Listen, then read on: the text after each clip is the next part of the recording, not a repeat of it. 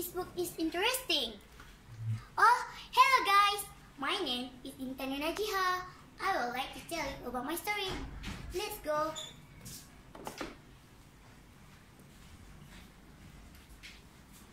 Today, I would like to tell you about my story entitled The Hungry Crow.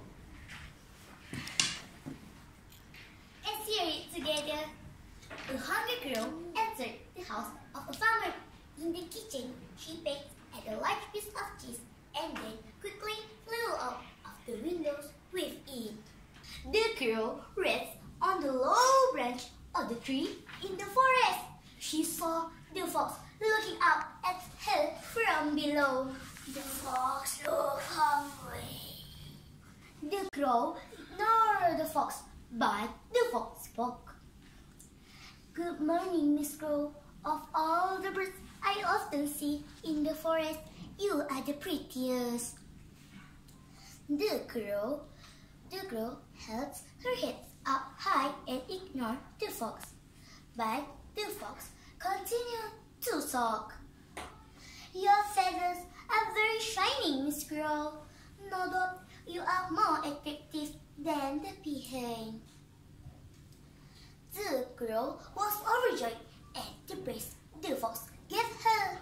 She spread her wings, but still refused to look at the fox.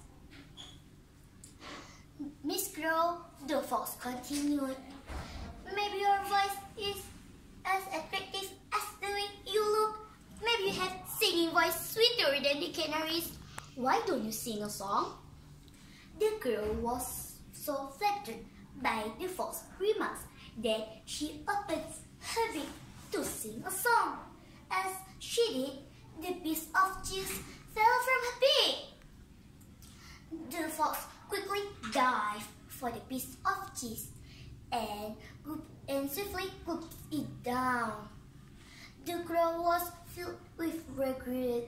If only she did not listen to the fox's praise, she could have the cheese to herself.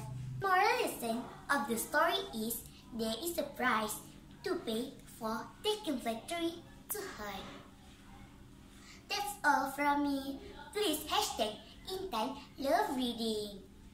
And don't forget to like and subscribe this video. That's all from me. Thank you.